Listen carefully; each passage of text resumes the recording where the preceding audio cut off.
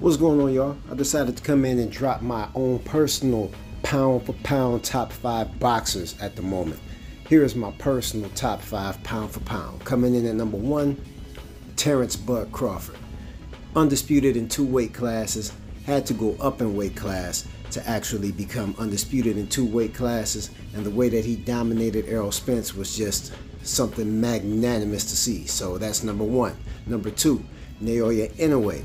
Also undisputed in 2 weight classes, had to go up to become undisputed in his 2nd weight class and take on Nery, and he had to get up off that ground when Nery dropped him.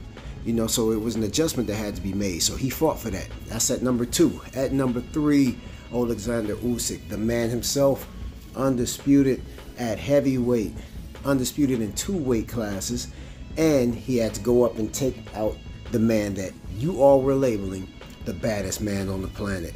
So with him dethroning him, definitely number 2. Number 4, definitely Canelo Alvarez, undisputed at 168. Now, people are going to be like, oh, but Bivol beat him. But Bivol did not take his undisputed status. Sorry to say, he didn't take it.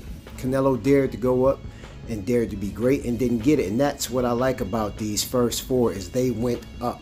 They're not with that weight bullying garbage like Devin Draney and the rest of those guys who go up, drain people, and then, or actually go down in weight, drain people, and then hydrate a whole bunch of pounds to go up and dominate a fight. These guys moved up in weight to become undisputed.